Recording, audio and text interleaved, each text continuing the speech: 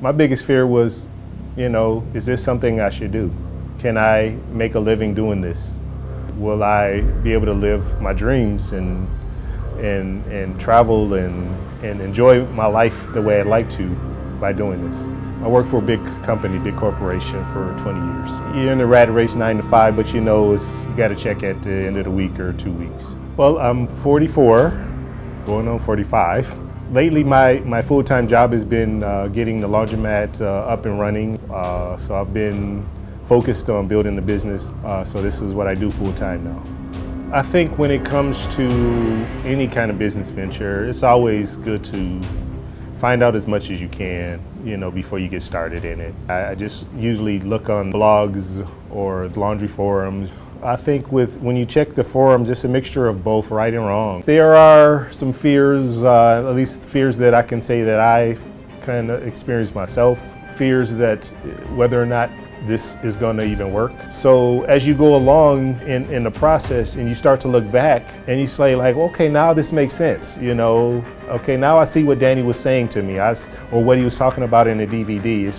It starts to click more once you actually start to do it. It's been a while, I must admit, that since I've watched the DVD, but I do need to do some refreshers. I can't say I've sat down and watched the whole DVD, but I would look at certain things, especially when it came to looking for my attendant, when I started looking to get me an attendant. The thing that I like most was probably seeing you out in the field, seeing you interact with attendants or customers. You feel more comfortable when you see other people doing it. Free laundromat is a journey. It's not going to be a fast journey. For some people, it is. I've heard some stories about some of your students that found the laundromat right away. I think if you just are consistent and persistent, and open to learning and doing things differently, you'll get your free laundromat. If I remember correctly, my lease was probably 60 pages. It's very important understanding a commercial lease. They can be very complicated. I know mine was very complicated. Danny's one to have on your side. He's definitely a character. So yeah, Danny is very accessible. He's easy to talk to. With Danny's help in negotiating my lease, it saved me close to $1,000, if not even more. Yes, I could definitely sell this store for 400 or 500, maybe even 600 grand. But I'm looking to make money on the store. I'm looking to get that in return. It's nice collecting cash. No, it's definitely a good feeling when you start seeing that your store is making money. I think this store has the potential of doing $25,000, $30,000 a month. This store wasn't open when I came into the picture. There was no machines in here. The floor was in terrible shape, the walls, the ceiling, the lighting. The infrastructure was intact. The electrical was there. The plumbing service was there.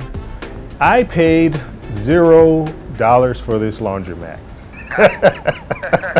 Absolutely, I would definitely go through a consultation and a lease negotiation with Danny again. We may make another video soon, I'll say that.